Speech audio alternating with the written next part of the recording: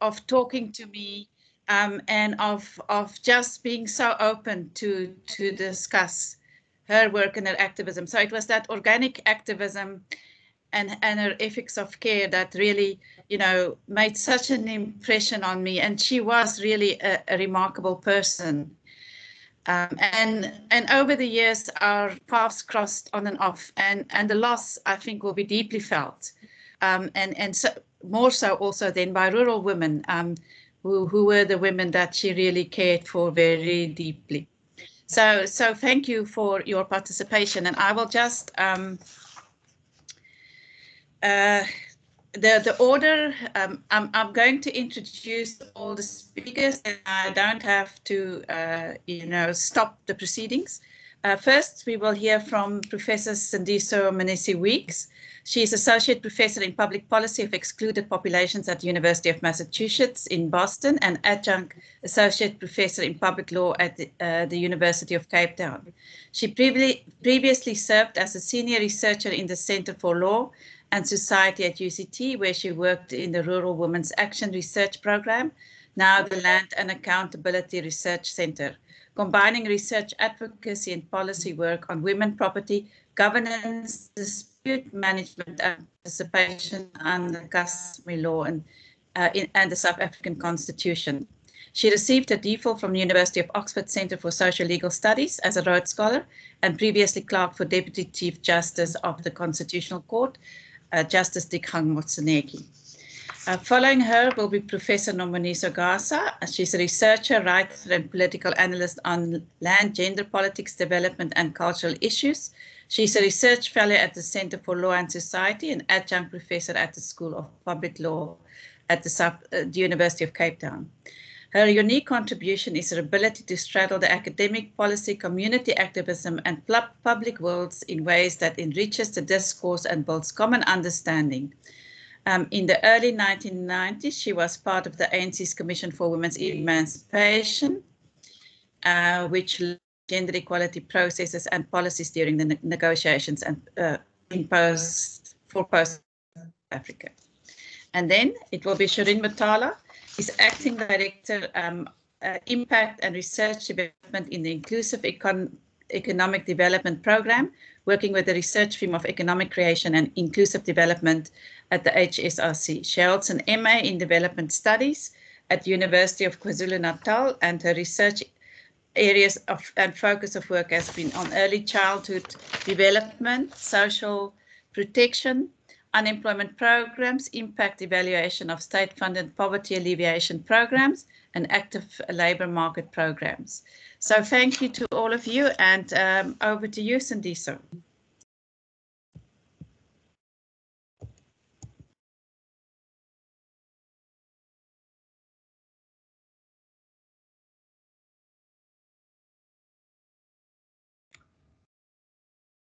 Sandiso, you are muted. Can you hear me now? Yes. Okay, of course I would be muted. My apologies. So I was just saying thank you, Amanda, for this opportunity to honor Mum Sizani's legacy.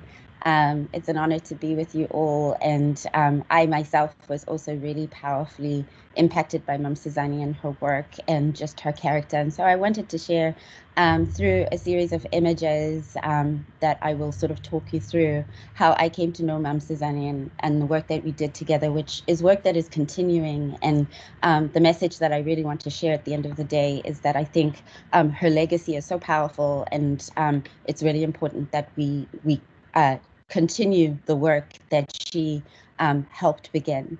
So I met Mum Sizani through my work at the Law, Race and Gender Research Unit at the time. And it was work, sort of action research work in the Rural Women's Action Research Project. And Mum Sizani was just a force for life, as Amanda just described, that she just was full of life, so warm and so energetic, and she just drew you in. And I remember that actually when I first met her, to be honest, I'd read some of her writings, and like I don't know why, but I thought initially that I'd be meeting a gentleman, and so when then I met this elderly lady who was just so spry and so full of life. It was just very different from the image that I'd had in my mind of who I would be meeting, but was such a joy and has continued to be a joy throughout the time that I've known her. The work that we did was on the traditional courts bill, and the most intense period that we sort of worked together was in the period when the traditional courts bill had been introduced again. So it had been introduced initially in 2008 and then had been introduced through the National Council of Provinces after having realized that they couldn't the Parliament said that they couldn't do the consultation process adequately through the National Assembly process. And so they took it to the National Council of Provinces, but it was the same bill that had been essentially rejected by all of the activists that spoke out. And so we were holding a national workshop to sort of gear up people to mobilize against the traditional courts bill in 2012. And so the national workshop, which you just saw images of, was where we were working with activists in community-based organizations throughout the country, and Mam Sizani was one of those, in order to prepare people. In a sense, it was sort of a teach the teacher training. But the way that we did our community-based organizing and community consultations was that, we didn't go in and tell people, this is what's wrong with the bill. We came in and asked people what their impressions were, and it was their voices that informed the kind of activism and strategies and articulations of what the problems were with the legislation.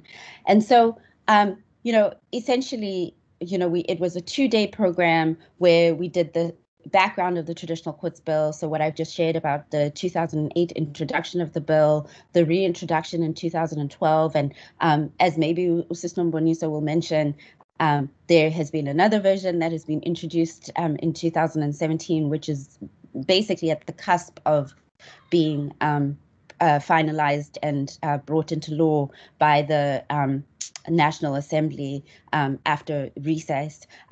But then there was the background of the South African Law Commission process, where there had been a much more rigorous and much more inclusive process of consultation with communities, and especially with women's groups, to hear women's voices rather than just hearing traditional leaders, speak about what it is that they wanted to see in this legislation on dispute resolution. And we talk about the links with the Traditional Leadership and Governance Framework Act of 2003 and the structures that it maintained, basically the old apartheid structures in terms of the traditional authorities and traditional leaders of old, and then also the boundaries, especially those boundaries of what constitute traditional communities, or what used to be called tribes, in South Africa. And now that legislation has been replaced by the Traditional and Khoisan Leadership Act of 2019, which is just as bad as that legislation in preserving the apartheid infrastructure and structures, but also even worse because it takes away the opportunities that there were for communities to be involved in lawmaking about traditional issues and getting to participate and have their voices heard. And now, traditional issues can be resolved and legislated in the dark, as it were, through just delegation practices without extensive consultation with communities, as was done through the legislative process. And so the need for consultation and preparation for its return was what brought us together at that national workshop that we gathered at, where Mam Sizani is in the red circle there in those images. And if you want to learn more about that history, you can look at the YouTube video that's online there. And so following that, what we would do is we would go to each of the provinces, right, to prepare people. And so Mam Sizani was very quick off the mark because she was a fast-acting lady, and she, organized a session through RWM in KZN, in deep rural KZN, in February in 2012. And I went to go and join her. And so we were leading these workshops, and this is just an image of the agenda that was put together for that 2-day workshop, and Umam Sizani, was leading some of those sessions. And what I love about these images, and I'm just going to walk you through these images, is the fact that it was very grassroots. There we were in a hall, and the community partners from surrounding villages and townships had gathered to come and learn about these really important issues that affect their lives and to tell their stories, right? Because this is the thing that's really important is, we wanted people's voices to be heard by Parliament, to be heard by government, for government to respond to the realities of what people's lives are, not the notions and imaginings or projections that they were hearing from people who are in power, such as traditional leaders, especially those who are part of the traditional leader lobby through the Contralesa. And so there Mam Sizani is, sharing with people, what we're going to be doing through these days. And you see how people are really engaged. People like to behave as though or speak as though people in rural areas are disengaged or don't really care about these issues, but actually people really care. And, Mam Sizani, part of what people needed was the supports that would help them to, articulate their concerns and to be able to convey them effectively. And so, here you see people doing group work where they're discussing in sort of smaller groups, what their concerns are and articulating them and writing them and then sharing them in report backs to the group.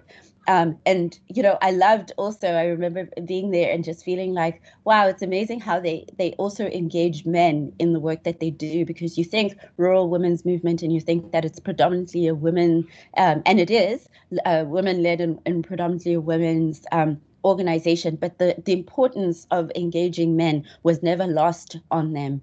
And so here are images of, the drafts of the submissions that people put together, telling their stories and, writing to the National Council of Provinces to hear nasisikalo sethu, na imibono yethu nge-TCB traditional courts bill. So here are our concerns and here are our views. And I just love these images because, you see in people's own handwriting their concerns articulated to the parliamentarians. Unfortunately, the parliamentarians have not taken their views on board very effectively. And so as I will discuss as we come to the end here, the fact that people actually, the cries that people voiced are still cries that are legitimate and important to be incorporated right now as the Traditional Courts Bill is currently about to be passed by the National Assembly, and actually remains a piece of legislation that, in my argument and in the argument of Mam Sizani and the rest of the Alliance for Rural Democracy, is actually unconstitutional. And so here, what I love about this image is the fact that, at the end of the report back, there was real tangible action steps that people were committing to. And so here you see, what is this community going to do? Who is the point person to follow up on that. And this last image, here it says Tumela idate kumam Sizani kusasa, and basically, they're going to send, and these are the initiatives that each of the communities themselves came up with and said, this is what we are going to do in order to move this forward. And so here the community Yasemangweni is saying, we're going to send a date to Mam Sizani tomorrow, so that we can have her come and have a gathering where we're going to be able to speak to the people who are like very much at the grassroots in our locale. And the key themes that emerge from all of what I've shared is, because of course you wouldn't have had the chance to read the submissions that people articulated that I shared in these images, is the lack of choice, right? The fact that not having an opt-out clause, not being able to opt out of the traditional courts in their locales that are subject to the boundaries of apartheid is a suppression of their citizenship rights, and it is a denial of their rights to choose culture, because actually in terms of the Constitution and the Bill of Rights, the right to culture is a right that you choose. You get the right to choose culture as an individual and as a group. But even as a group, you get to choose it as as individuals coming together as a group. And the fact that people don't get to choose whether to take their cases under customary law is a violation. And then one of the other themes that emerges strongly is the lack of voice, the fact that people felt that consultations were always inadequate, and even when they happened, they were ineffective. And I can say that, you know, here as we stand with the traditional courts bill waiting to be passed, you know, even though there was a more rigorous consultation process with a smaller group that involved some, you know, Alliance for Rural Democracy representatives participating in that group that was trying to develop a new traditional courts bill. The traditional courts bill that has finally come out through the sausage machine that is the parliamentary process is one that looks very much like the one in 2008 in these key aspects that relate to especially choice. And then the need and commitment to take action, to speak out and to resist, people being really clear about that. And I really appreciate that's what, you know, the rural women's movement symbolizes, and that's what Mam Sizani's work has symbolized and will continue to symbolize. And so what did that action look like following on from, you know, the consultations and the community meetings that we had in community? Well, we took them to Parliament, and Mam Sizani was there, you know, sort of front and center. And so here you have the images of, you know, work that we did around the Bantu Authorities Act when it was finally fully repealed, and you know, taking this opportunity to educate the parliamentarians, specifically in the committee that focuses on land reform, that, you know, these are the issues that communities, and this is Sis Corney from the Northwest, and she now leads the Alliance for Rural Democracy. But these are the issues that are, you know, people in the Eastern Cape, as these colleagues representing these colleagues from the Limpopo province, you know, these colleagues from Eastern Cape as well, you know, speaking to parliamentarians and really telling the stories. And so, you know, Mam Sizani was really faithful to that task of having to carry people's narratives from the grassroots deep in the community right up to, you know, Cape Town, where the parliamentarians needed to hear directly from people. And then her work would go global. I remember the last time I saw her was in New York in 2017, when we both attended this session on gender, land, and extractive investments. And she and I were the two South African representatives at this meeting. And I just remember being so blown away, because remember, right, like I had seen her down in the very grassroots in deep rural KwaZulu-Natal doing her thing and just being amazing and hitting it out of the ballpark.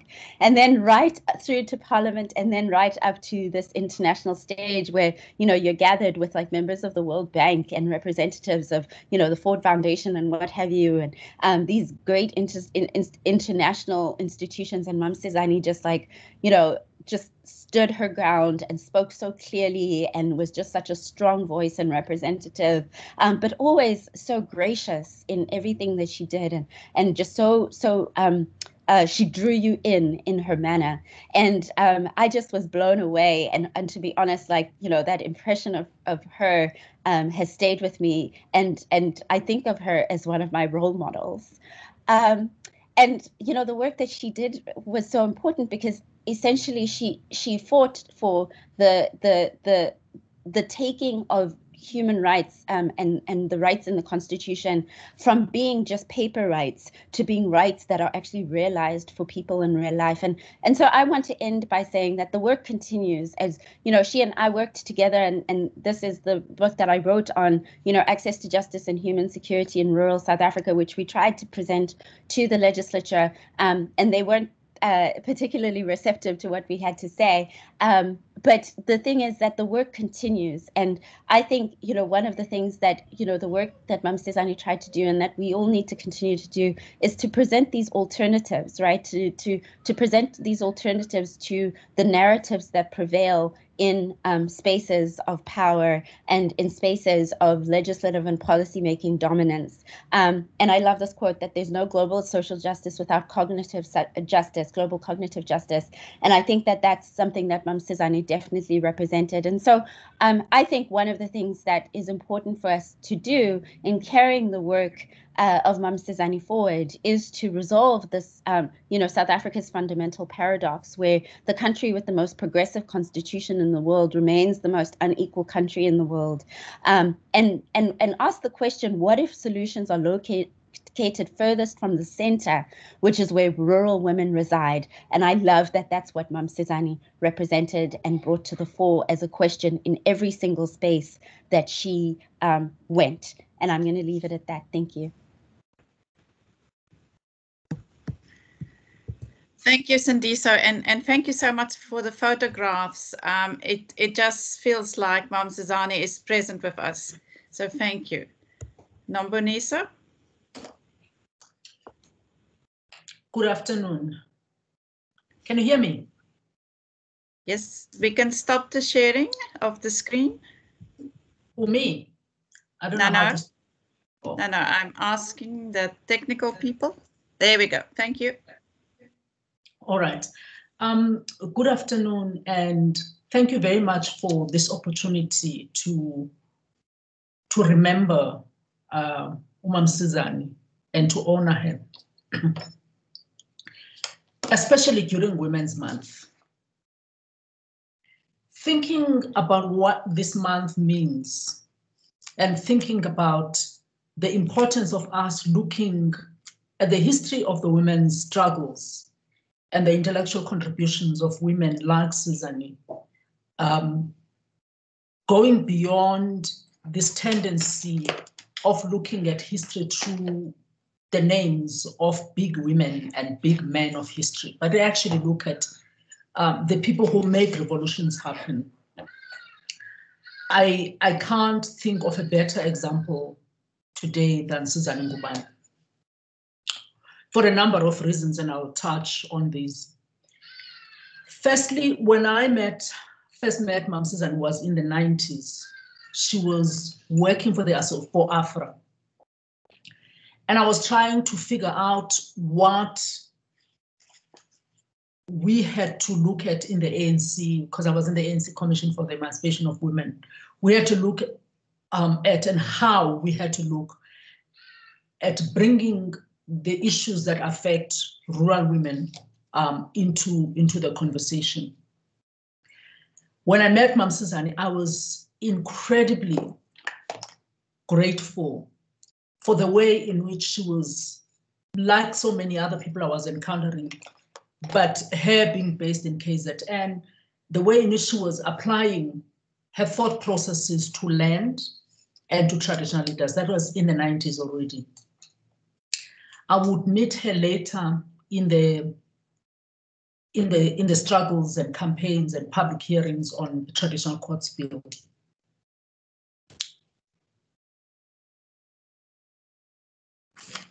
Thinking about this, I have looked back at what Adrian Rich wrote about the way in which women's struggles and the way in which the feminist struggles of different centuries have been read and presented as if they came from nowhere, each generation coming and not looking at what has gone before them. And she says the entire history of women's struggle for self-determination has been muffled in silence over and over. One serious cultural obstacle encountered by any feminist writer is that each feminist work has tended to be received as if it emerged from nowhere, as if each of us had lived, thought, and worked without any historical past or contextual present. End quote. I think in months like this, in times like this month, Women's Month, I think it's important that we look at the history of women's struggles in this country, and this particular march that we so celebrate, that we look at it as part of an ongoing journey of women of this country. The first protest by women against any forms of restrictions of movement going back to mid-19th century. That is when the first attempts were made for people, for women's movement or Black women's movement to be curtailed. It didn't succeed then. I think it's also important to look at the kinds of different roles that the institution of traditional leadership and traditional leaders themselves have played in the struggle. We look at, for example, the kind of alliances that women in Northwest and Chief Mugwa had in responding and refusing the instructions by Verwoerd when he asked chiefs to tell their wives to carry the passes in the 1950s. I think it's important that we look at Sizani not only from the perspective of the recent struggles that she was part of, but also look at how her entire life she was part of anti-apartheid struggles in this country, how she moved from the struggles in that era and came to the kind of positions that she had in the late 90s and today. I'm grateful for this opportunity to look back at Sizani because it encourages us to look at the kind of society that created her, the kind of society that made it necessary for an activist like Sizani to emerge. We know that from her own early life, she was deeply affected by the way in which patriarchal institutions and cultural patriarchal institutions actually robbed her and her mother of their rights to land. And this is the thing that has always fascinated me about Sizani, that she lived the feminist slogan, "The personal is political." So she wasn't just a woman who had come to embrace feminism, had come to embrace gender justice, had come to embrace the importance of land only out of cerebral understanding, that she took her own life in her family and used that to inform the kind of activist she would be and fight for the kind of change that she was fighting for. Sizani died in her 70s. It always struck me as incredibly powerful that a woman of her age could talk so freely about the kind of domestic violence her mother experienced at the hands of her husband, that is Sizani's father. That at all times she was always weaving these lived experiences with the kind of ideals that she embraced.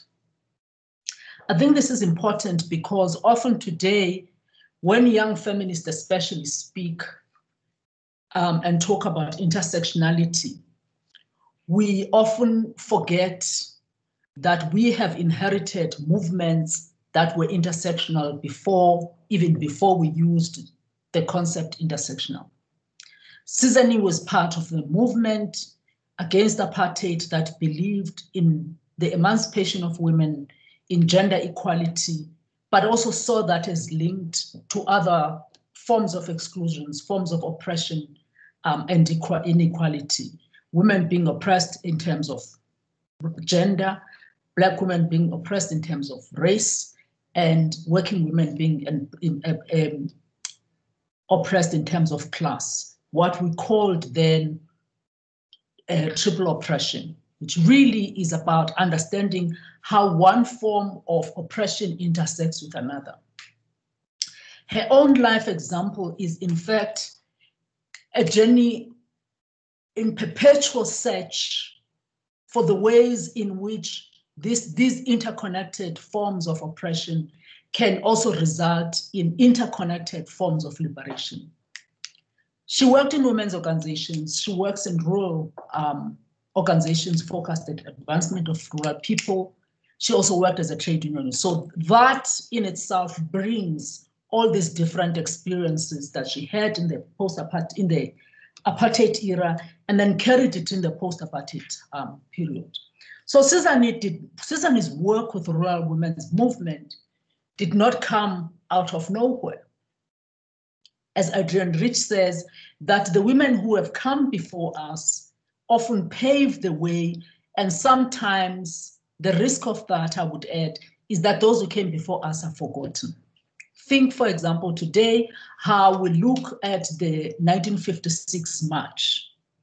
I bet many people don't even know the woman whom Sophie de Bruyn replaced in that march, but we know Sophie de Bruyn. We don't know that when somebody else did not come, could not make it, that then Sophie represented her. Many of us don't even know that before 1956 march, there were other smaller marches against passes in the Transvaal. Many of us don't even know that the march itself, the 1956 march, was in fact a huge conundrum for the liberation movement, for the ANC. That the ANC was not in favor of the 1956 march. They came very late to the party. That they were not in favor, they were anxious and nervous about the Federation of South African Women, which was formed in 1954. That the charter that, the first charter that we had, the 1954 charter, which was launched by the Federation of Women, looked at so many other things, including what they referred to as the customs and the laws and belief systems. So today, when we look at these issues, it's as if we, our generation, are only now discovering how customary practices and traditions sometimes hold women back. I think it's important that in honoring Sizani, that we go back and look at some of these pre-1956 processes, that we familiarize ourselves with women beyond the four who landed up on the steps of the capital. That we look at the kind of women who went door to door under the guise of raising funds for stockings for the march, for women to wear the uniform and wear black stockings. But really that door to door, raising funds for those stockings, was the way, one of the most effective ways in which women talked about the 1956 march. Then we look at the fact that Mandela himself, when he talks about how they prepared for the defiance movement in the 1950s, that he credits, and correctly so, I'm quick to add, he credits the Satyagraha movement, which was led by Gandhi, for having helped them to overcome their fear and of prison and the stigma that is attached to prison. But in 1913, when the Satyagraha movement marched in Bloemfontein, there was another march in Bloemfontein. There was a march of women, Black women, because Bloemfontein had become a capital, a commercial capital at that time of that region. And women were coming from all over South Africa and looking for work and new opportunities in these emerging towns. That in 1913, against the extension of yet another permit that they had to pay in order to use the public bathrooms, which they needed for laundry, these women actually took up this battle on their own, without any man providing them any guidance. Sol Plaatje writes eloquently about his visits to these women who were in prison, about how he found them with no shoes and no boots and no coats, and Bloemfontein was cold at that time. That this concentration in the big moments of history and the big men, and to some extent the big women of history, robs us the knowledge of what women like Sizani have actually done. When I met Mam Sizani again, I think it was in 2008, I remember this kind of energy that she had, this quiet but intense energy that she had, like a smoldering fire, as she was explaining the conditions of women in rural KwaZulu-Natal.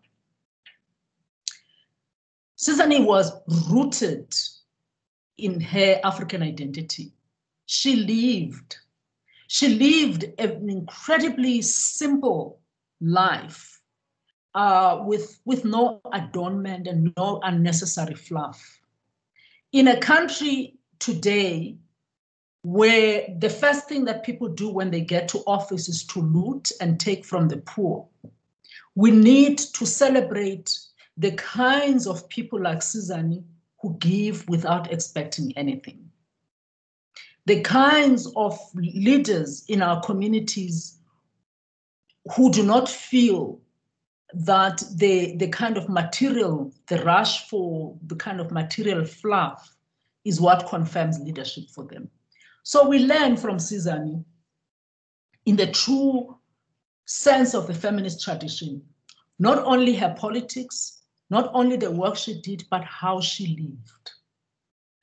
I remember today a woman who was very quietly spoken, who listened to young people, who listened when you spoke and engaged when you spoke. No matter how tired Mam Sizani was, and those meetings often can go on and on in the night, she would never leave to go to sleep until she made sure that everybody, especially the rural women with whom she would have traveled to Cape Town, that everybody was comfortable and everybody was sorted out. Often, men assumed that because she was a Zulu woman, that they could bully her. Mam Sizani was short, unassuming, very simple, but you made a mistake of your life if you thought that she was a pushover. There were incidents where Mam Sizani got really angry. And those incidents, most of them concerned the mistreatment of another person. It was never about herself. I remember once she was speaking in Parliament in a public hearing, and this traditional leader said, "Oh, shame umama, abelungu bamxelela thini, funeka kaloku enze athethe njengoba bemxelela."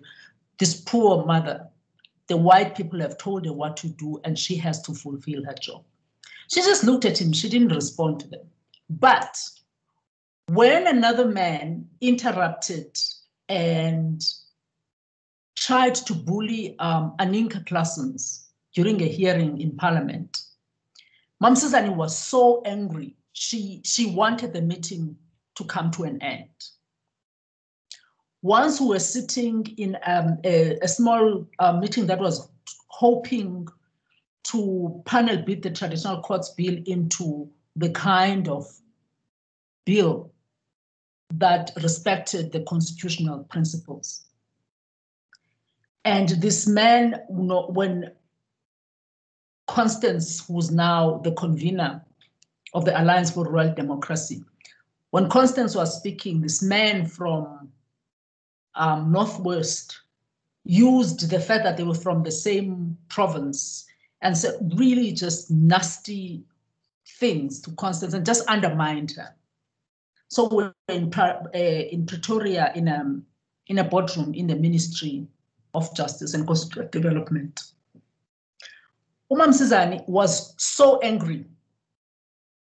She, in fact, got up, told Deputy Minister John Jeffries, and said, "This meeting is over." There was Connie, this young woman that Mam Sizani felt that was treated unfairly. For me, These are many flashes that show the depth of Sizani's commitment to equality. That the young people who would be in the meetings would naturally gravitate towards her, or she would go to them. And she would sit and she would listen and she would listen, and she never imposed her ideas and her views. In most meetings that she was part of, her instinct was always, as you saw with the flip charts, her instinct was always to translate, to make sure that the flip charts captured what was being said and captured it in isiZulu. I would meet Sizani in 2016 in the Eastern Cape. And she was at home in the Eastern Cape as she would have been when we visited her in KZN. And it was this transcendence of the limiting ethnic identities and a commitment to a larger sense of South Africanness that I celebrate the most. Finally, we all know how Sizani died and the incredibly painful and dehumanizing way in which she was left to die. I have thought about Mam Sizani's lessons when she was alive, and I have thought about lessons that she gives us even in death. That when we look at her and the way she died, we are forced to think of those many South Africans who have been left to die in that way. Those many South Africans who have been disappointed, who have been let down by the health department, by the police. And we have to ask, even now in this time of a pandemic, is this the way people should be living? Is this the way people should be dying? At the moment of her death, shortly before that, I spoke to her. She sent me a message saying, "Danami, my child." And then I responded. We talked. She had incredible anxiety about the case they had launched against Ingonyama Trust, the case against the leases that people were forced to pay. I think those moments were lonely for Sizani because she didn't have the natural support that she would have had if people were able to move around the country. That in those moments of doubt of whether that court case would empower the people who had taken it in terms of the kind of ruling that would come, or whether it would affirm the abuse that they were experiencing at the hands of Ingonyama Trust if they lost the case.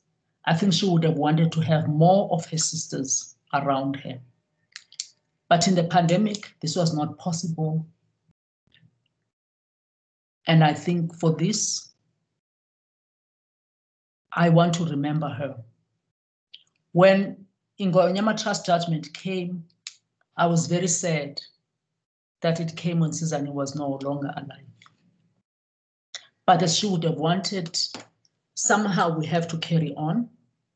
And I think part of this is a commitment on knowing the women who have made these freedoms possible and honoring them always. Thank you.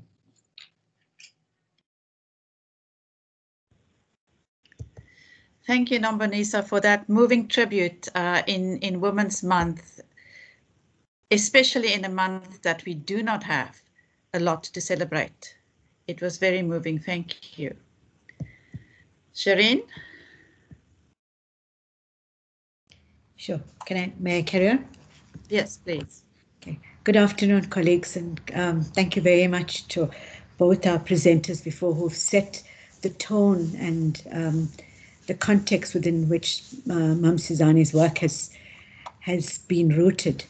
So mine is a slightly different story, but it is linked to, so the first time, so I'm part of AFRA, Association for I'm on the board of AFRA, Associate for Rural Advancement, which has been an organization for over 40 years and has been part of the struggle for land rights for South Africans for the last 40 plus years.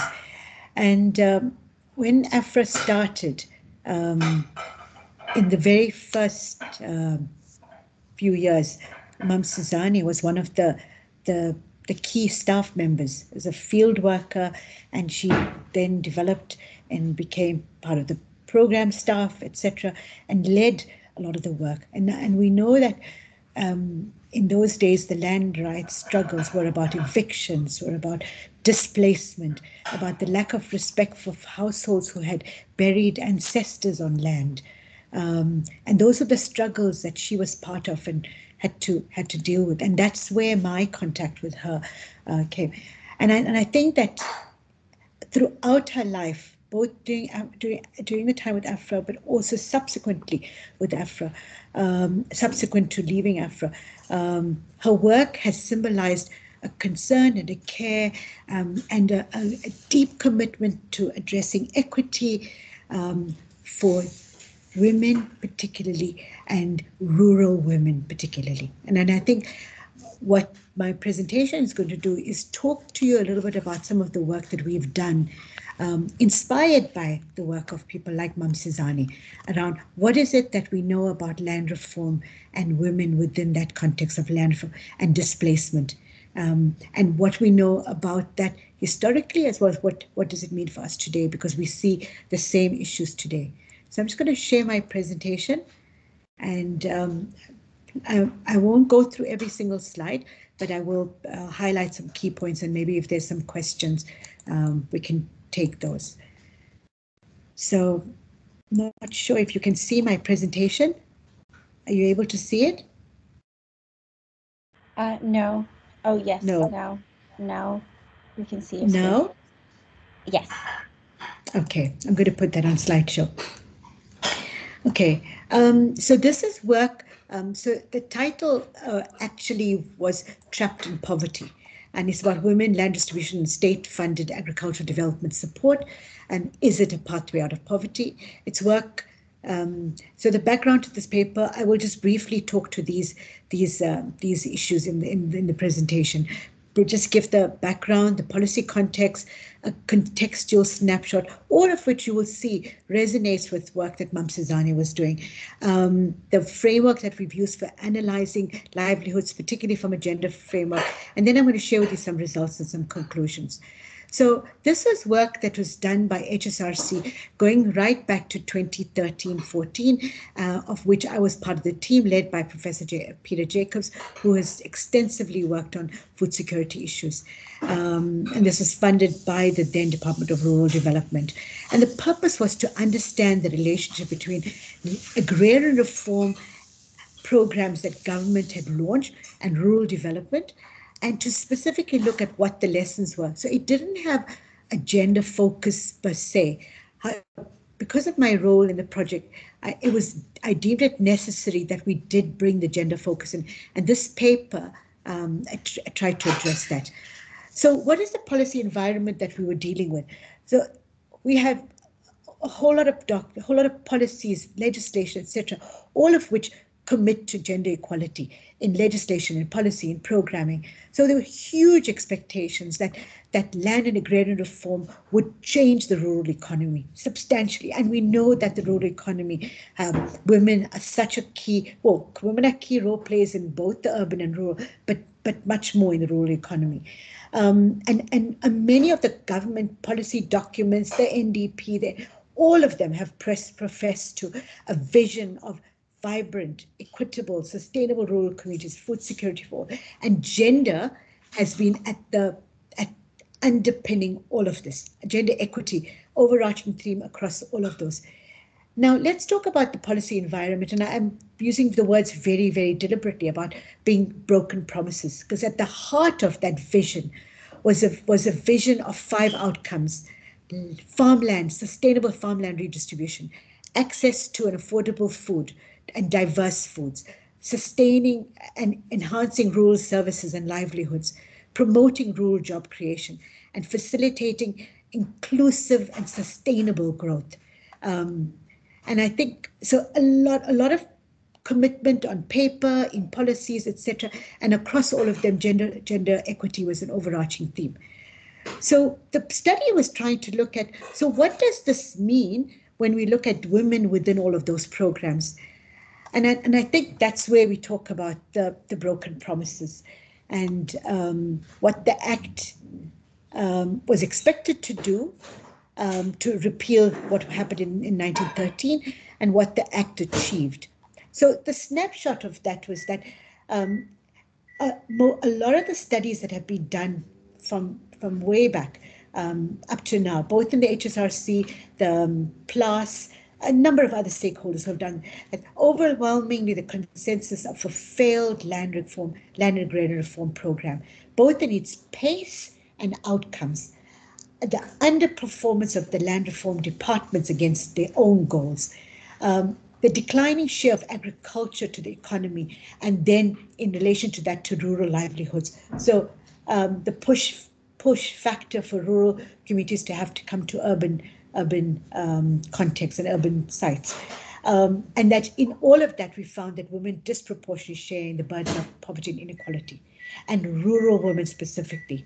What we found also was that there was very limited linkages between the programs that were put in place around land reform and their contributions to poverty eradication and food security. And I think the recent unrest or insurrection, as our president would like to call it, is a absolutely vivid example of those failures in our system.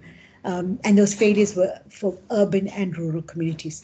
There was, and another problem is that the policy and the data that's used to inform policy or programming has been largely gender neutral, which is again a huge problem, because how do you design programs and policies if you don't know who your target is? What is, gender is not just a homogenous team. It's got all kinds of diversity and differentiation that we need to take account, etc. So the broad question that we were looking at was, could the land and agrarian reform produce an altered livelihood dynamic that addressed the principles in our constitution, the Bill of Rights in that constitution? And the questions we were asking were, under what conditions could and does land reform distribution, coupled with state-funded agricultural support, contribute towards reducing food and hunger security? But also, in what way do men and women benefit in the same way? And if not, what are the design features that enhance the gender outcomes? So the framework that we've used was a sustainable livelihoods framework. It is a different framework. It's been used, and there are debates about the framework, but broadly it talks about the fact that people live in particular vulnerable contexts, which is this first block, that you have a set of assets, human assets, natural capital, financial capital, etc. So you have the social capital, all of these different capital, physical capital that enables you to participate in government programs. However, it still requires that government set in place the policies, processes, and laws, and a culture, but also then it puts in place the structures and the stakeholders who will respond. And if all of those work together, those should contribute towards livelihood strategies being implemented, and those should then lead to livelihood outcomes. So what is the context that we're dealing with here? There is a wealth of research that speaks to the fact that land reform can contribute significantly to poverty reduction, food security, and enhanced livelihoods. The options open to individuals and households are determined in large measure by their asset status. And in rural contexts, natural capital, access to land, is a critical determinant of that. But coupled with that would be the access to financial capital. If I have the land and no financial capital to till that land and to grow crops or to have livestock, I have no ability, in fact. And the final point here in the context is that control over the assets. So when that control is given to the male members of the household, or to the Inkosi or the Izindunas, etc., so your PTO, the permission to occupy, came from them, that created the vulnerability.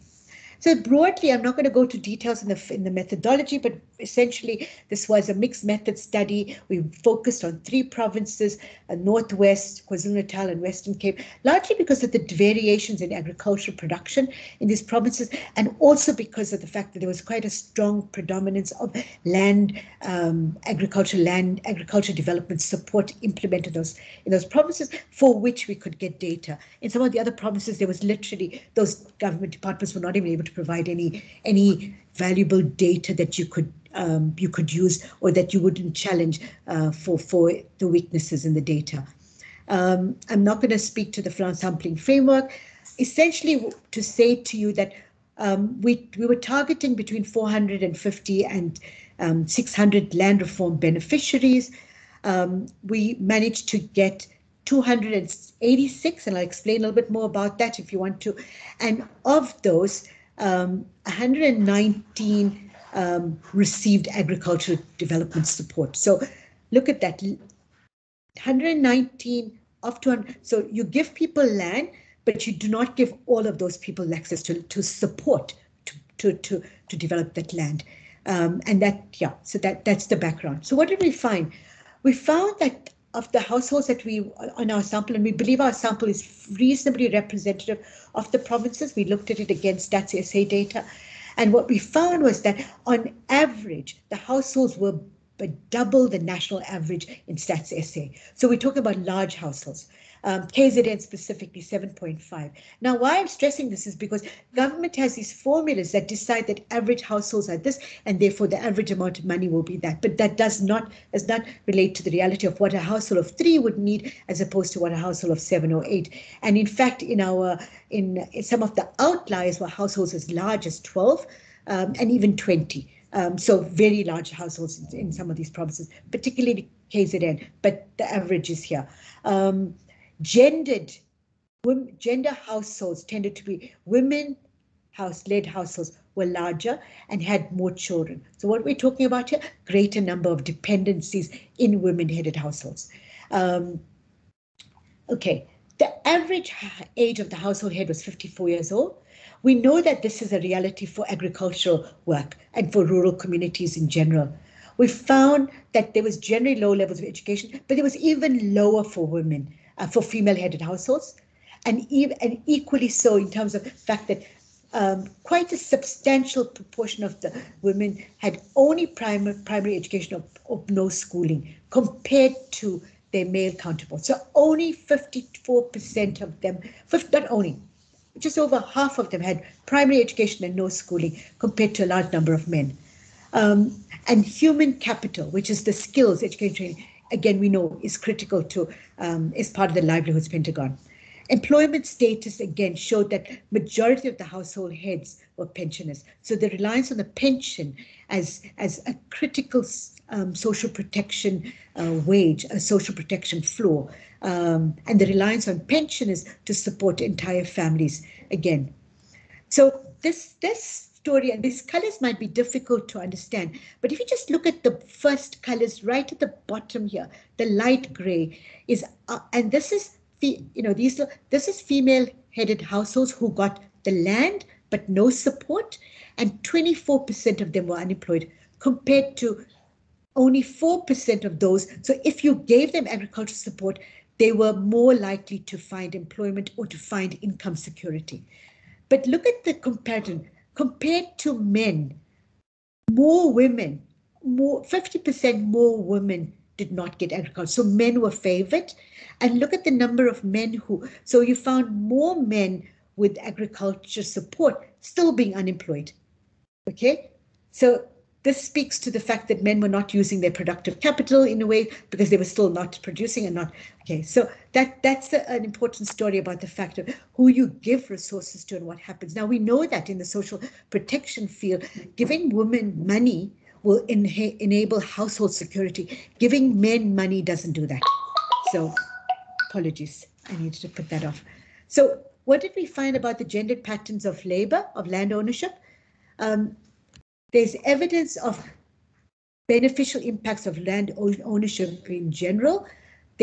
Some women did improve their access to credit facilities, and that was, in a sense, incentivizing long-term investments for them in farming, etc.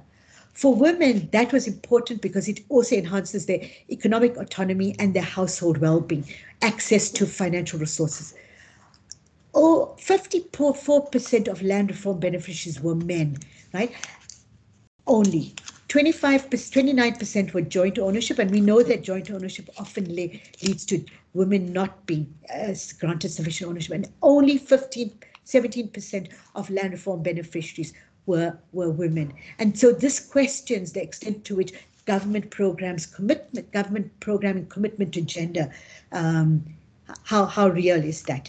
And these rates are much lower compared to what we're seeing in sub-Saharan Africa, which in some instances, those countries, many of the countries, they have a lower GDP than we have, but yet more women benefit, 24% average in sub-Saharan countries of ownership compared to women. And that was from a review of 16 studies. So a huge problem, again, of how we compare with other countries, even with the GDP that we have higher. Access to agriculture development support. So South Africa has had 2 programs that have helped people to get agriculture development support. One of them led through the Department of Agriculture and the ACAS, and the other one through the previously Land Reform Department. And what we found was male landowners were the largest recipients, again, as I said to you, of state-funded agriculture support. So this is the actual funding of it. But what we also found was that in terms of training support, so you have your agricultural extension officers, they're predominantly male, and predominantly men seem to be getting more of that support than women. So again, skewed access for women. The very interesting finding was that on average, the land actually transferred was 784 hectares. But the households that did not access agricultural support, they got more land. They had slightly more land, right? But the land utilization across all households was very low.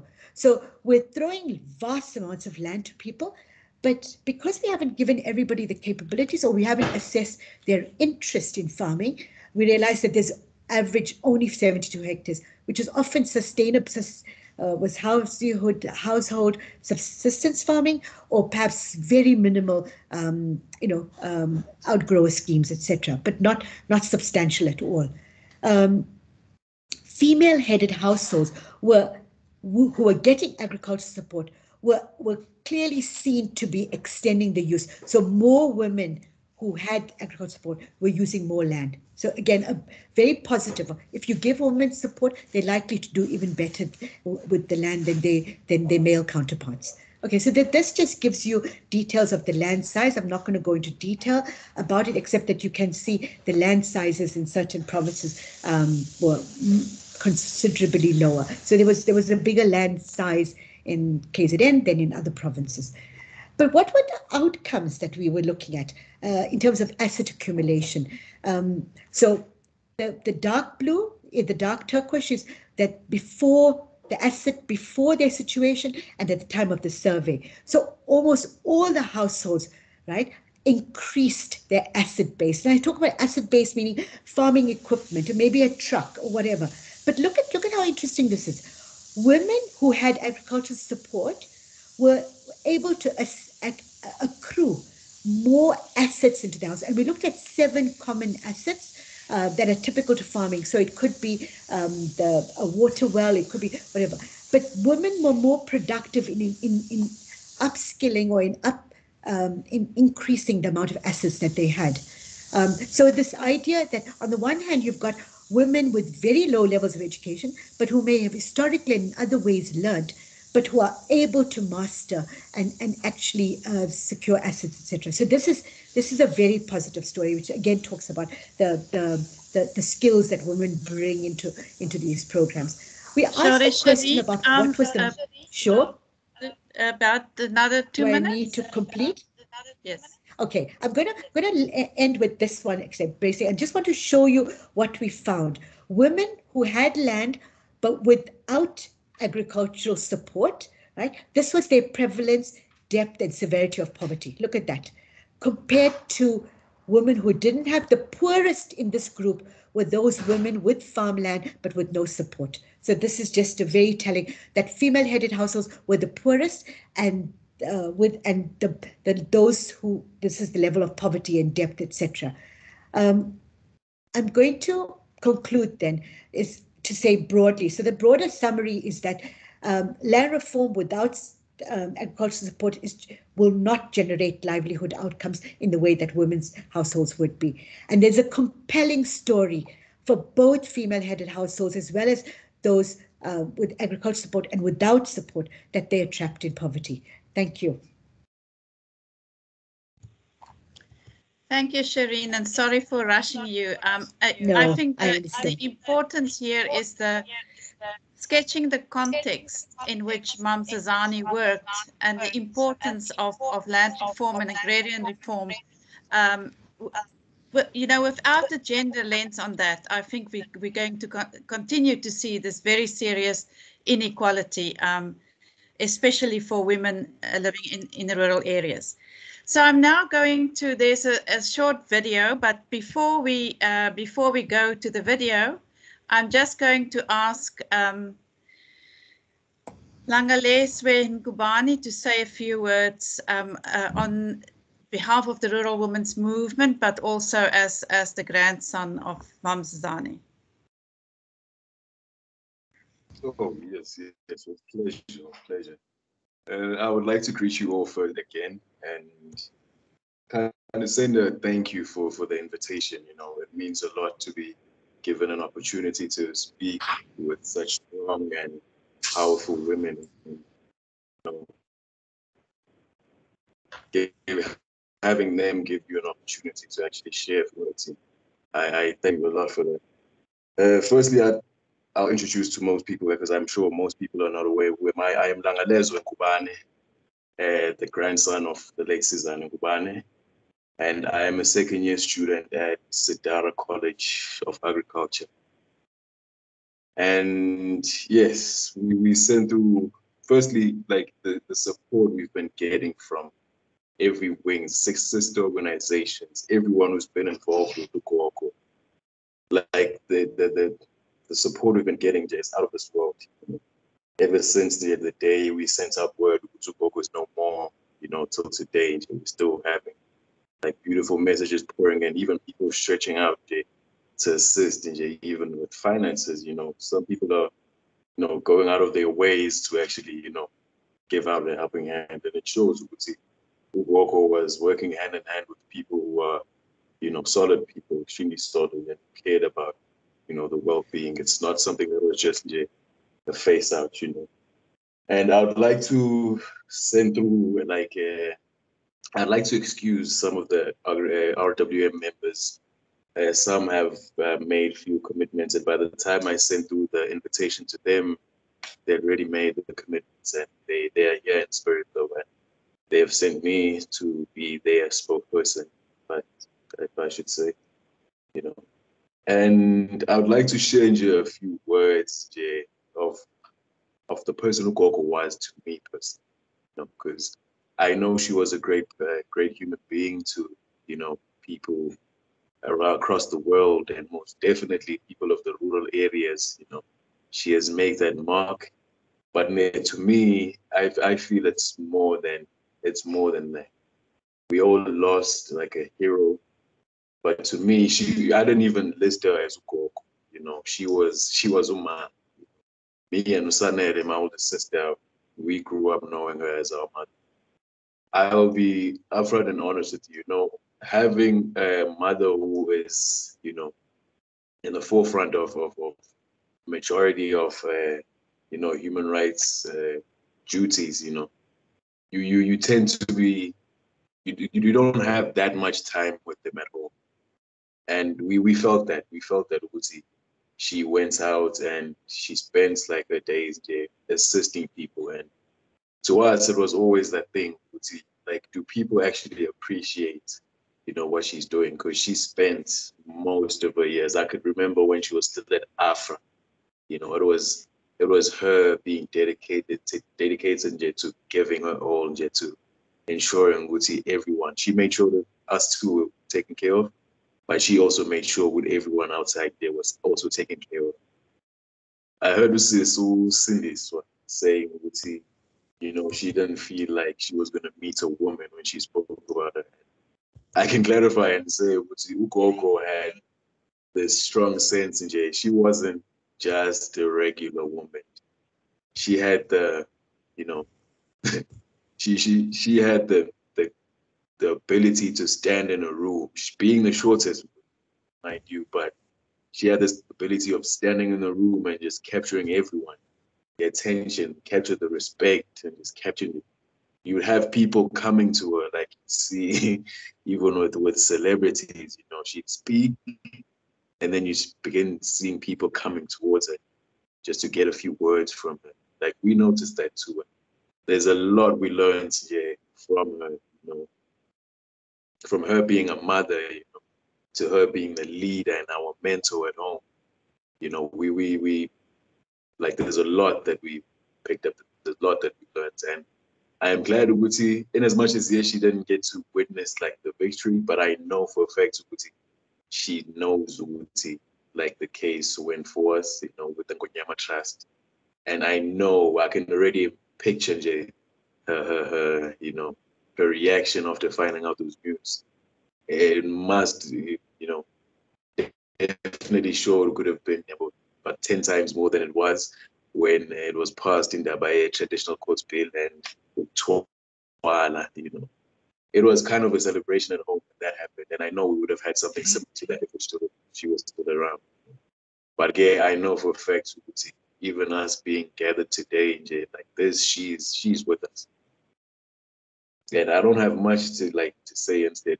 You know, it's a privilege to be amongst all of you in the house. Like, it's more than a privilege. And one thing I want to point out, Uguti, RWM is still here because we have our board members who are still very much active, and they have the same drive as Ugogo. They may not be like, you know, they may not be Sizani Ngubane, and I do not think we could ever have another Sizani Ngubane who cross nights on a daily basis, ensuring that the work is done.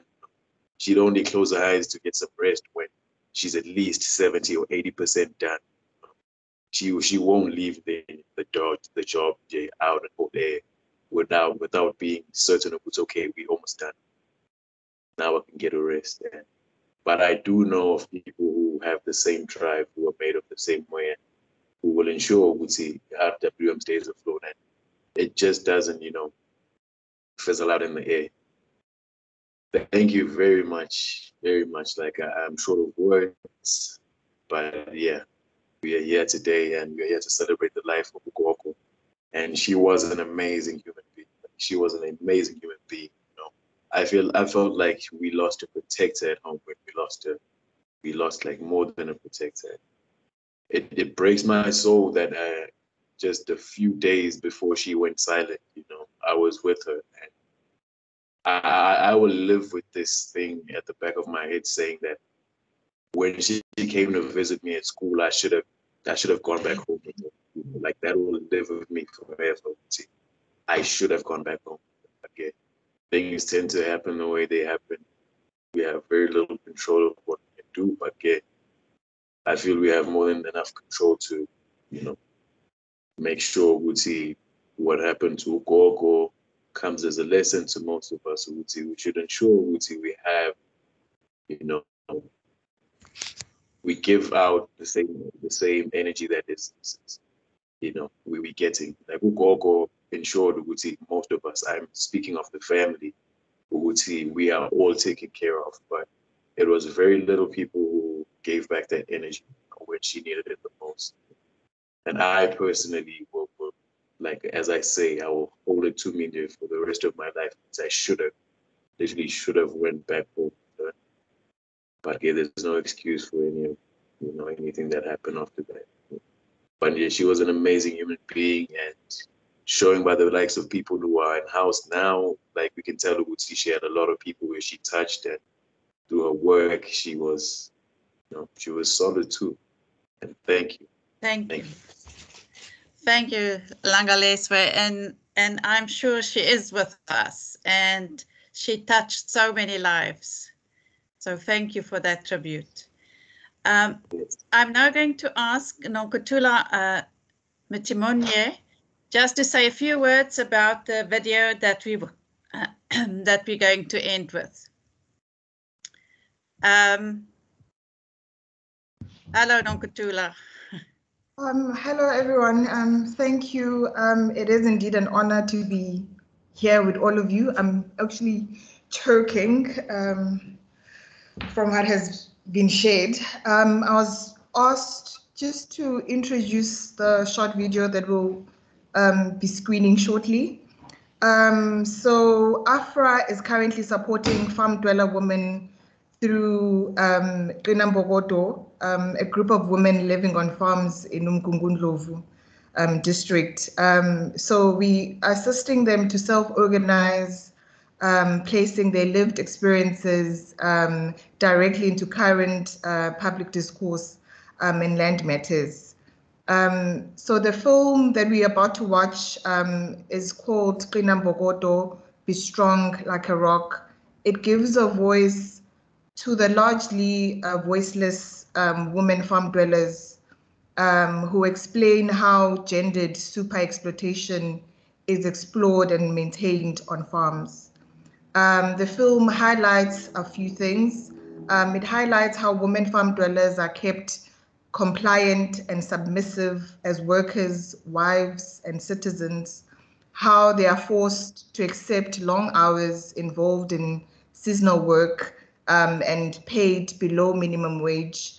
It also highlights how they are forced to live in unserviced, rundown houses that increase their labor hours and put their health and the health of their children and families at risk.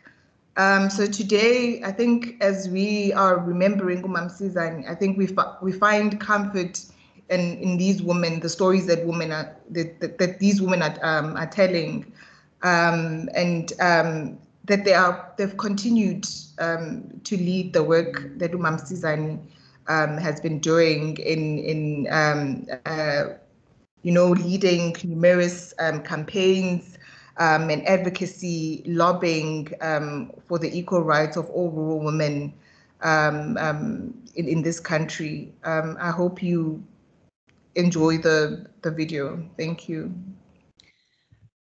Thank you, Nonkutula. I'm going to thank everyone who has been speakers today and who have participated for your moving tributes to Mam Sizani, and I hope that we will all cherish her beautiful memories. So we're now going to watch the video. We will go over time, so you're welcome to stay. And if you have to leave, then we understand. So, but thank you very much for all your beautiful tributes. Marita, you can show the video.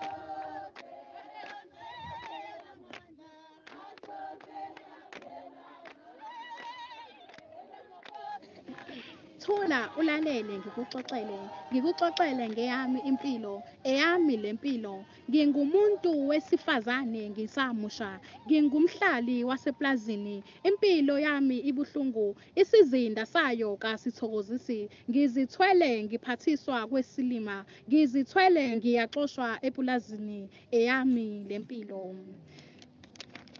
ngihluphekile ngidinga umsebenzi ngiwuthola sengihlukunyeziwe ngokocansi angikwazi ngisho nokuzithathela izinqumo angiziqhenyi ngomsebenzi wami zinyembezi zehla mihla namalanga ngihlala ngidliwa ngumzwangedwa imicabango yami ngomsebenzi wami ibuhlungu eyami lempilo ngingumuntu wesifazane sengikhulile ngingumfelokazi izwi lami lishaywa indiva ngisho nabanye besifazane angisakwazi ngisho nokuzithathela izinqumo impilo yami inzima manje eyami lempilo sithi phansi ngokuhlukunyezwa kwezingane nabantu besifazane ngokuhlukunyezwa kwamalungelo omhlaba phansi ngokubukelwa phansi kwesithunzi somuntu wesifazane phambili qina mbokodo phambili qina mbokodo qina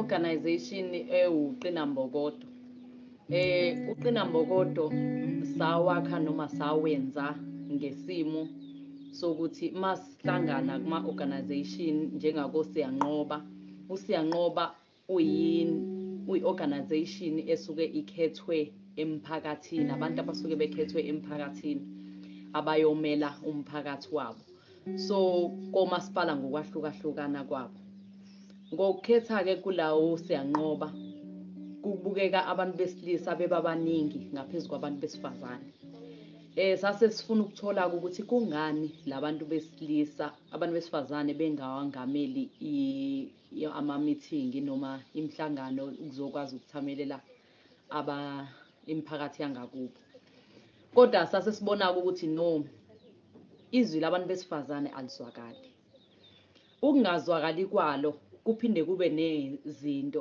i-culture esikhulele ngaphansi kwayo iyasinikeza ukuthi uma uwumuntu wesifazane kufanele uthobele wesilisa lokho okuzenza ukuthi thina abantu besifazane sizenyeze futhi singazethembi entweni esizenzayo noma thiwa sesihlangene lapho kuSiyanqoba mase kufanele sikhulume wena muntu wesifazane izwi lakho alizwakali kusakuloko ukuthi siyazenyeza mase sewukhulumile-ke kodwa mase kuthiwa nango-ke le voice yakho obusuyishile noma lolu vo lwakho obusulikhiphile ake libeke umuntu wesilisa lisibe selizwakala-ke lona ngoba selibeke umuntu wesilisa-ke wena muntu wesifazane ngoba lisho wena lizwakali ngoba kuyaziwa ukuthi umuntu wesilisa ungaphezu komuntu wesifazane leyo nto-ke iyasibulala kakhulu-ke thina abantu besifazane-ke ingakho-ke sasungula ukuthi sibe noqina mbokodo ozokwazi ukuthi sabantu besifazane sikwazi ukukhulisana ngokwembono nangani kwazeke ukuthi noma ngathiwa sesihlangene sinabantu besilisa sikwazi ukuthi singazenyezi sikhulume into esifisa ukuyikhuluma ngoba sinamalungelo kodwa sigcina singakwazi ukwasebenzisa ngenxa yezwi lethu ukuthi azizwakali uqina mbokodo-ke usisize kakhulu ngokuthi amalungelo ethu nalawo abambijane beswazi akhulile sesiyawazi ngakho futhi nokuzenyeza no asisenako manje ngiyabonga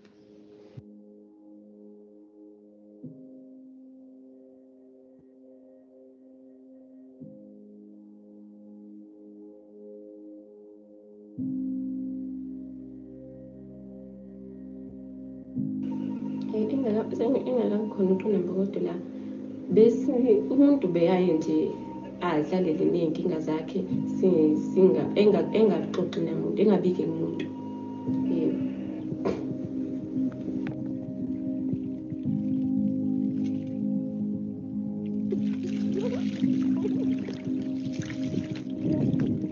siwuqina mbokodo sifuna ukutshengisa ukuthi nomuntu wesifazane naye unalo izwi uyakwazi izwi lakhe kufanele ukuthi lizwakale noma ngathiwa yilapho la ekhuluma khona kufanele ukuthi lizwakale izwi lakhe kungagcini kuzwakala amazwi abantu besilisa kuphela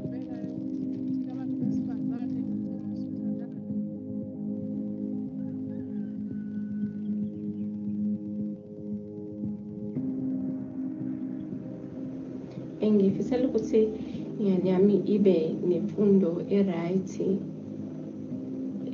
khona izokhona ukuthi isebenze kahle ingasebenzi emaplazini ingagqilazeki isebenze umsebenzi o-right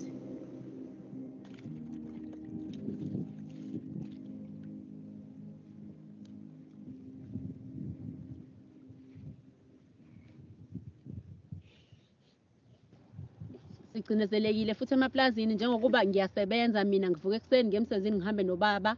Uma ngabe nginephutha emsebenzini akutshelwa mina kutshelwa ubaba ukuthi awutshela unkosikazi wakho ukuthi nokuthi akwenzile angikuthandi.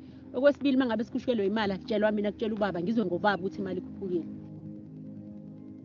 Nokuthi emaplazini mangabe kunama-meeting akaze ngibize mina njengomuntu wesifazane ngibize umuntu wesilisa ngokuba mina izwi lami ngeke ize kuzwakale noma ngakhona kulowo mhlangano kodwa engisho ngeke kuze kuthathwe lokho umuntu wesilisa ngoba uyena onemandla ngaphezu kwami.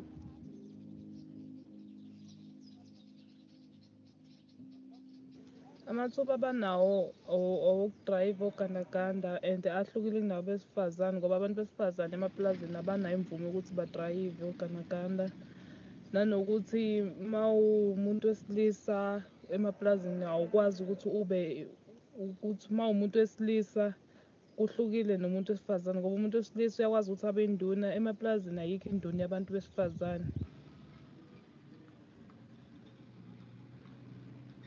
Nama-hour esiwasebenzayo sabantu besifazane ayalingana nawo abantu besilisa kodwa imali yakhona futhi ayilingani. Yomuntu wesilisa imali iningi kakhulu kuneyomuntu wesifazane kodwa sisebenza ama-hour alinganayo. Nomsebenzi futhi esiwusebenzayo mningi kakhulu owomuntu wesifazane nowomuntu wesilisa. Nasekhaya futhi uthole ukuthi kuzofanele ukuthi abuye aphinde kube khona imisebenzi ayenzayo aphakele indoda enze yonke into kodwa besebenza bobabili.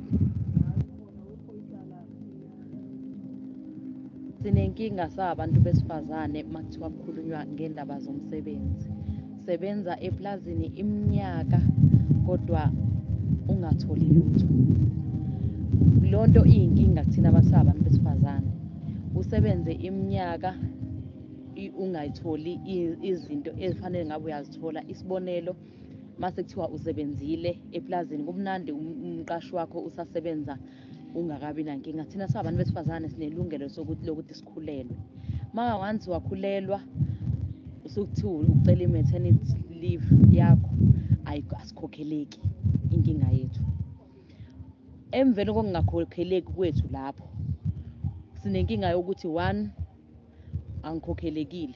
Okwesibili ngizohamba ngiyohlala phansi okanye anginalo ulwazi lokuthi kufanele ngiye kwa-Department of Labour wara ngiyokwenza lezi zinto ekufanele ngize ngilwazi ngoba i-lack of knowledge emaplazini iyona edlange kakhulu. 1 awusakwazi ukuya ko-Department of Labour ukolungisa zonke lezo zinto. It's either uyile noma ungaya futhi still awukhokheleki. Okwesibili sekuthiwa sengihleli phansi ngateta sekufanele ngibuyele emsebenzini. Abaqashi bethu abeve besenza izinto ezibuhlungu. Uthi uya emsebenzini uyowazi uyoqhubeka neminyaka yakho kanti usuyoqashwa kabusha. Inkinga esihlangabezana nazo. Uthi uyafika ususayiniswa i-contract entsha. Le minyaka le okade usuphuma kuyona siphelile indaba yayo. Ngeke uphinde futhi uyithole imali yayo. Sinenkinga sabantu besifazane. And iy'nkinga zethu ziningi kakhulu. Usebenze ekhishini ugade iy'ngane zalabo abaqashi bethu naye ikhula ibe umqashi kusasa isikuphatha isokwenje iyakhahlela lento kusasa wena isivusa wena uyogada inja lapha eminyango usuyi-nothing nje wamasimba nje angazi abelungu banamhlanje ukuthi Nkosi yami soba yini. Kodwa bengifisa sabantu besifazane ukuthi singasukuma sikwazi ukuthola ulwazi amalungelo ethu siwasebenzise.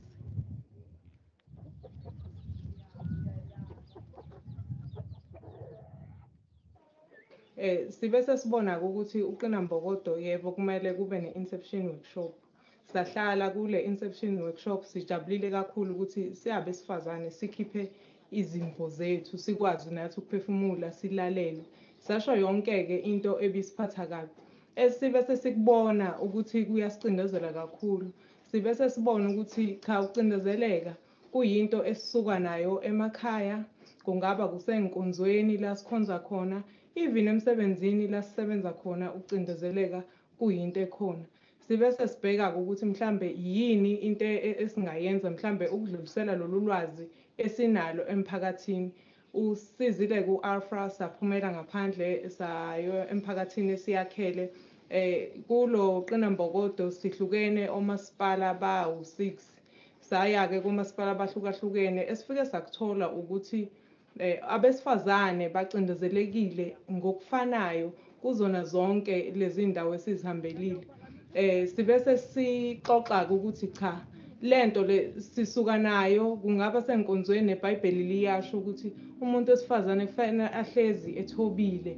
Emakhaya indlela esikhuliswa ngayo abantu besilisa banikezwa lawo mandla lawo bahlezi besicindazela. Sibe sesibona ukuthi konje lokhu singabe sesenza kanjani, noma-ke kunezinto esisazama ukuya nazo phambili ukuthi la sizodlula khona kanjani.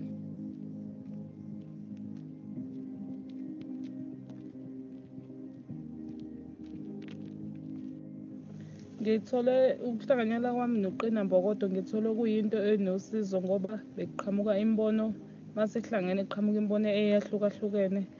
Okunye ukuthola khona okade ungakwazi ufunde izinto eziningi ngoba ezinye izinto thina kade siyabahlali bamaplazi besingazazi, kodwa mase sesihlangene nabahlali nabakaQina Mbokodo sathola izinto eziningi kade kumele sizifunde kade singazazi ngemithetho yamaplazi kade singayazi thina.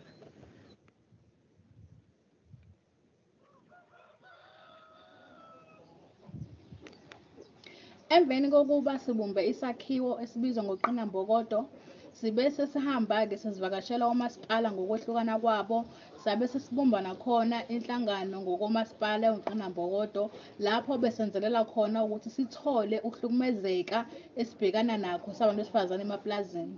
Okube sekuvela-ke kulabo masipala ngokuhlukana kwabo, kube sekuvela ukuthi ukuhlukumezeka kwethu sabantu besifazane kuncike kakhulu kubantu besilisa ngoba ibona akuyibona abangabahlukumezi kuthina. Kukho konke okwenzakala kuthina sizithole sehlukumezeka ngokocansi. Kungani kuyithina bantu abayizisulu kuhlukumezeka ngokocansi? Ingoba abantu besilisa banikeziwe amandla ngabanikazi nabaqashi emaplazini ukuthi uma befuna umsebenzi udlula kubona, ngoba banikeziwe amalungelo okuba izinduna. Uma ufika-ke enduneni uzofuna umsebenzi noma uzocela itoho, iyaye ikuphoqe ukuthi ukuze uthole itoho noma umsebenzi kumele niqale nidlule enkonzweni yocansi. Koyize noma lokho nizobe nikwenza sangintshontsha.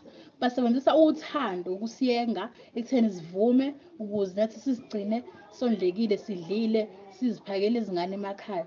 Kubuhlungu-ke ngoba njalo imicabango yethu ihlale ibuhlungu kakhulu uma sicabanga ngemisebenzi esinayo. Yebo, sibukeka sisebenza kahle noma sinezikhundla ezithe thuthu emaplazini, kodwa uma uzoqala ulandelela ubheke imumva uthola ukudabuka okukhulu.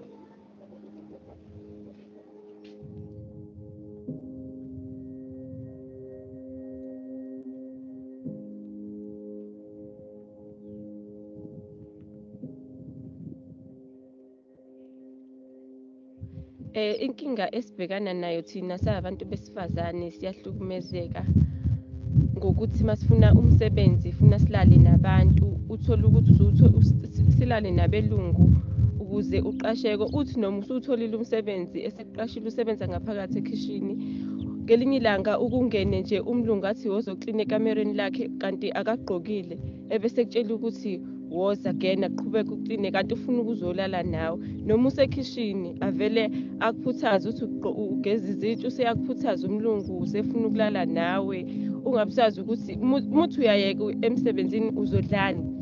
Akutshele futhi ukuthi muhamba uthi uyombopha uzophela umsebenzi, angeke uzuthele lutho futhi ngaloko ungazi ukuthi wenze njani. Even induna muthi usebenza ngaphandle futhi ubalekela ukuthi usebenze ekhishini ngoba nomlungu wenza kanje. Nazi induna zenza kanjalo, zabantu abamnyama, zikutreat-a ngendlela abelungu nabo abenza ngayo kuwena umuntu wesifazane.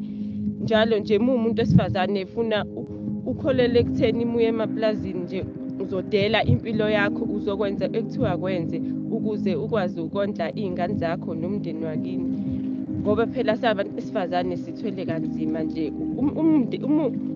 Uwazi ukuthi umuntu wesifazane unengane, ubhekana nako konke kufuna ukwenze, ulale nanoma ngabe akumnandi, kubuhlungu vele, kodwa uyakwenza lokho.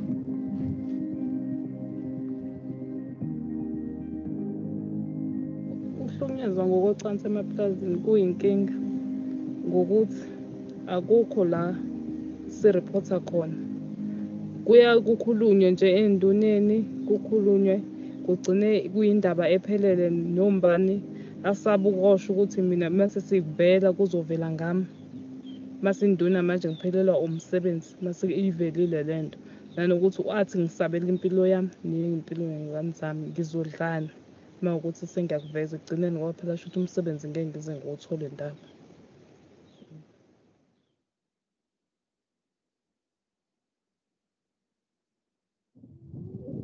Kazi ngempela senzeni na sithi sisabalibeke balishaya indiva sisaba zamani balufaka unyawo kazi ngempela senzeni na asisakwazi nokuzishaya isifuba basidicilele phansi isithunzi sethu sifuna umsebenzi bayasilala kazi ngempela senzeni na senzeni na senzeni na senzeni na